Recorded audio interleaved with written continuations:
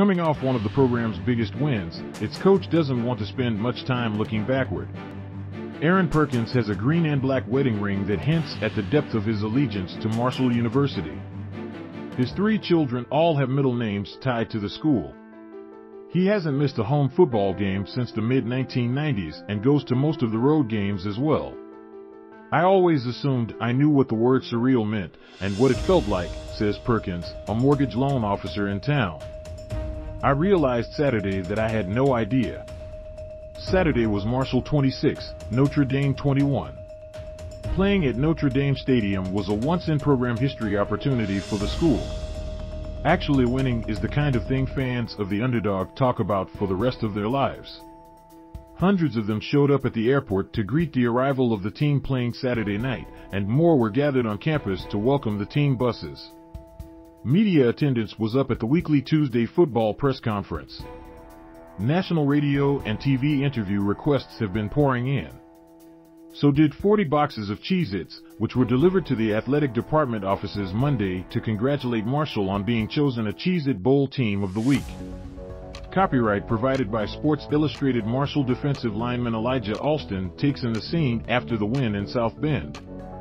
Local dentist Jim Butler was a Marshall student and was in the stadium when the Young Herd team of 1971 defeated Xavier 15-13 as the program rebuilt from the plane crash that killed 75 people, including most of the football team, the year before. That triumph was the stuff of books and movies, including the film, We Are Marshall. He also was in Notre Dame Stadium on Saturday. To me, the Xavier game is no. 2. If the rest of the year turns out great, there's still reveling here in Huntington, W.Va, in this narrow strip of flat land tucked between the Appalachian Mountains and the Ohio River. The bond is tight between town and team, and has been since that awful day in 1970. This was the best football moment in half a century, and they're not letting go of it anytime soon. But step into Coach Charles Huff's office and the hoopla ends at the doorway. A styrofoam cup of coffee in his hand, Huff sits down behind his desk and lays a notebook in front of him. The handwriting on it pertains to his primary focus of the day and the week, Bowling Green, the next opponent on the schedule. Huff is simultaneously aware and wary of the community buzz. To Butler's point, his job is to make sure the rest of the year turns out great. Fans live and die by the week, by the moment, Huff says. But we didn't start the season with the goal of just beating Notre Dame. Focusing on how we won, and not who we beat, will allow us to prepare for this week and the next week and the next week. Huff is 39 years old and in his second season as a head coach at any level. He's been in charge for just 15 games. But his resolve to push forward past that landmark win is the mindset of a veteran head coach, a Nick Saban mindset, you could say. Huff came to Marshall after spending 2 seasons under Saban at Alabama, a 2-year doctoral program, he calls it. He copied and pasted as much of the program as possible and brought it with him to Huntington. He talks like Saban, the process comes up often, and even dresses like him, same style hat and vest on the practice field. Of all the Saban assistants now leading their own programs, he might be most like his former boss. And probably 90% of everything we did at Alabama, Huff says. We're a little different in terms of personality. We beat Kentucky by 60 in 2020, and in practice the next week you would have thought we lost by 10. But I understood what he's doing. I can't be that extreme, but I can also get the Marshall players to understand, we beat Notre Dame by 5, we should have won by 11. We left some things on the field. The man who would be Saban indulged himself with a cigar when he got home Saturday night and a Waffle House breakfast Sunday morning. He returned all of the 350 text messages that had accumulated shortly after the final gun at Notre Dame. Then it was back to the office and back to the grind. Saban, after all, had a staff meeting at Alabama the day after winning the national championship in 2021. One victory, even over Notre Dame, does not make a season or a coaching career. There is more work to be done. Copyright provided by Sports Illustrated Huff came to the herd from Nick Saban's staff at Alabama. Matt Cashore /USA Today Sports at 5:55 p.m. Saturday, when quarterback Henry Colombi took a knee and ended the upset of Notre Dame, the thundering herd athletic department sprang into action to seize the seismic moment. One school's football disaster is another school's financial windfall, and this was a triumph worth savoring and marketing. On the field, a staffer darted in to secure the game ball for posterity and profit. It will be a gold mine of an auction item. Marshall requested and received as many unsold game programs as Notre Dame would part with, also to be auctioned off. The athletic department secured the rights to a game poster that was available in South Bend, which it will update with the final score and sell for $75 a pop. A Donate the Score initiative is underway with 3 giving levels, $26.21, $262.10, and $2,621, and had already brought in more than $10,000 as of Tuesday afternoon. And if herd fans want to celebrate with their finest meats and cheeses, a wooden charcuterie board emblazoned with the score and school logos will be available soon. We've had a lot of fun with it, Athletic Director Christian Spears says. We're trying to take advantage of the moment and have the fans enjoy it at a meet-you-where-you're-at price point outside the revenue fountains of the Power 5 conferences. At a place like Marshall in a league like the Sun Belt, every dollar matters. If donors are galvanized by upsetting the Fighting Irish, maybe it leads to having the money to pay for additional support staff. Maybe the recruiting budget gets a boost. Maybe it leads to a facility upgrade. After winning a couple of FCS national championships in the 1990s, Marshall has found ways to succeed at the FBS level. It has had enough going for it to field a competitive team on an annual basis, with a few historic breakthroughs. And it has had a way of succeeding whoever the coach is. 6 of the last 7 won at least 60% of their games.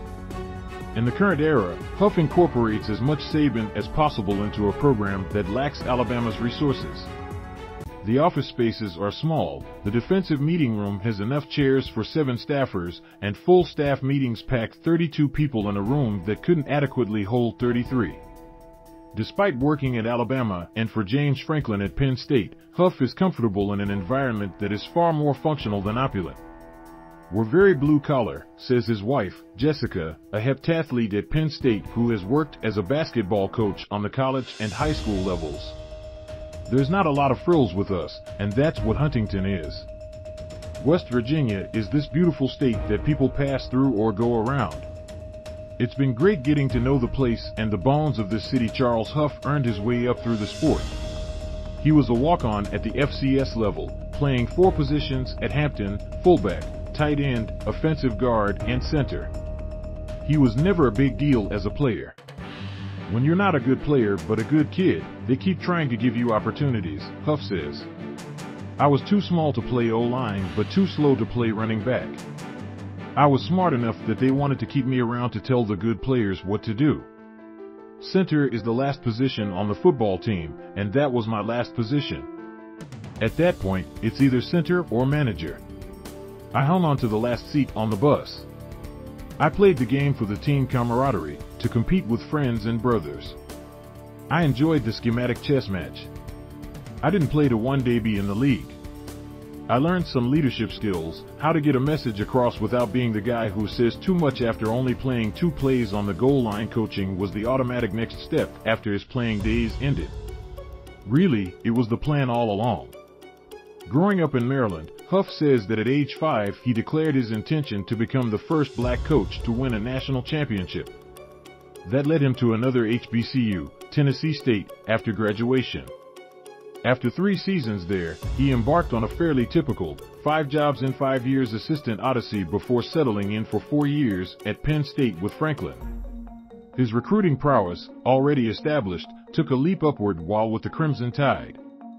After Alabama won the national championship in January 2021 and the Marshall job opened somewhat unexpectedly a few days earlier, the opportunity to become a head coach presented itself. Huff didn't have any natural ties to the school and his name wasn't well known, but members of the Marshall search committee were impressed by a 45-minute YouTube video they saw of him. The school did Zoom interviews with 6 candidates, then brought 3 to campus, and by that time Huff had established himself as the top choice.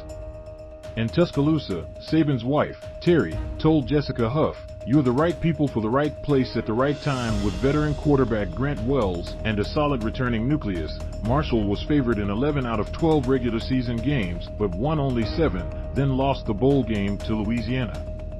After that, the transfer portal swung both ways. Wells left for Virginia Tech.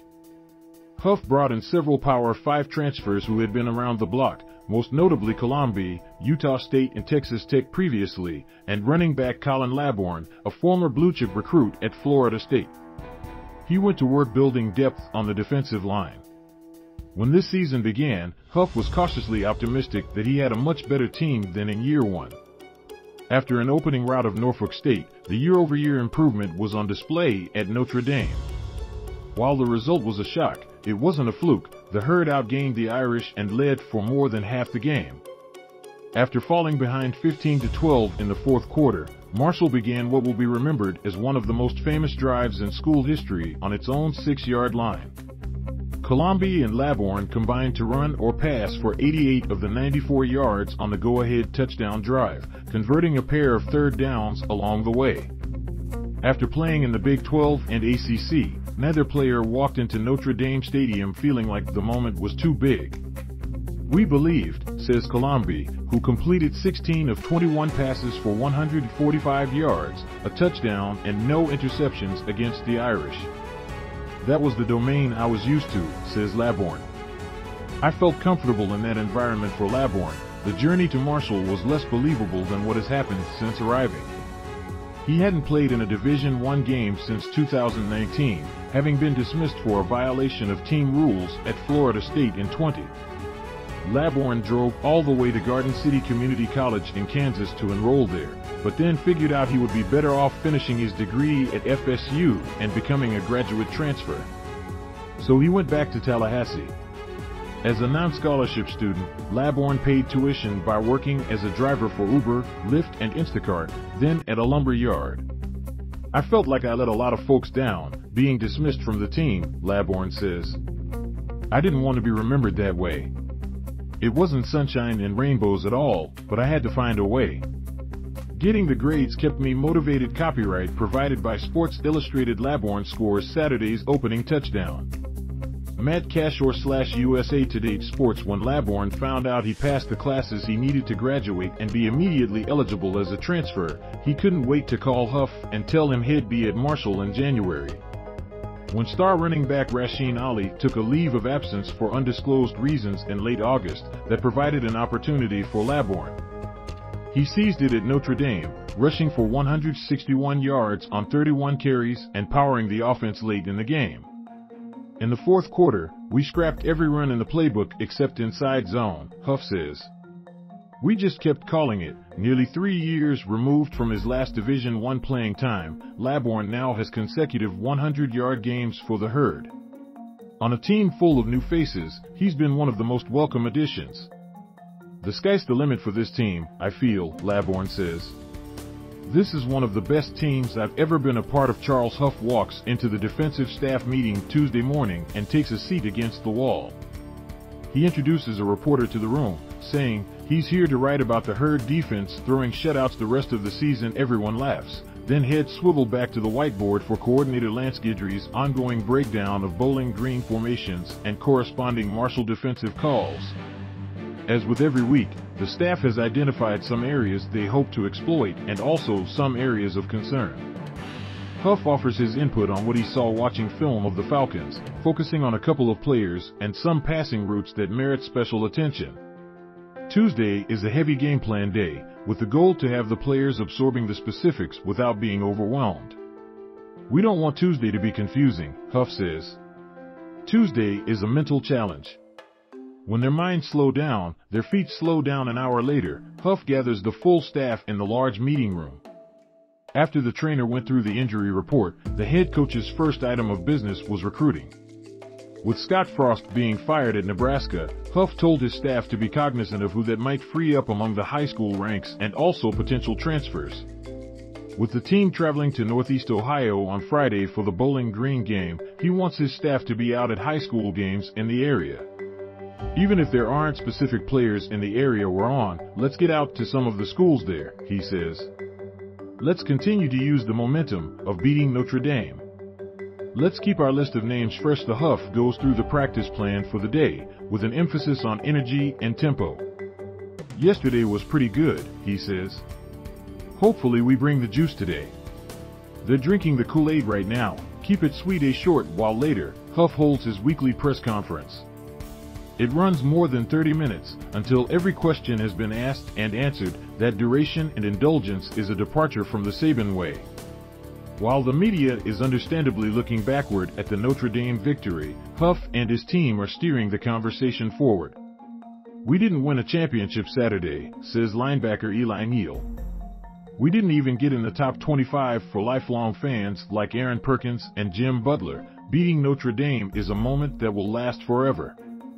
For Charles Huff and the Marshall players, it was a giddy Saturday that only escalates the importance of what's ahead.